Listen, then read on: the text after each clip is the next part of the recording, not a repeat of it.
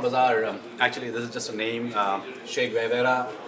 How I found him in Paona Bazaar, one of the thoroughfares of Imphal, which has a lot of goods coming from China, from Moree, Burmese goods. But the book actually is stories, or are stories of real people telling stories in their own voice. Because as a journalist, the problem that I confronted was that I failed to represent the people's voices there. It was just incidental, the reportage or the coverage of those states, which we call India's Northeast.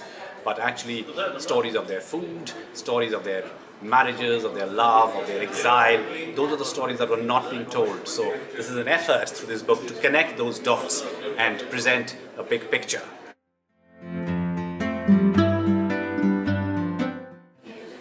Well, there are compelling stories out of that place, but one of the stories was of an army officer who helped save a village 16 years ago, as much as the village helped save him. And the village discovers him and actually invites him back, and I travel with him to this place in Tamenglong. And he goes to this village and he comes face to face with one of his killers who had shot a bullet at him 16 years ago.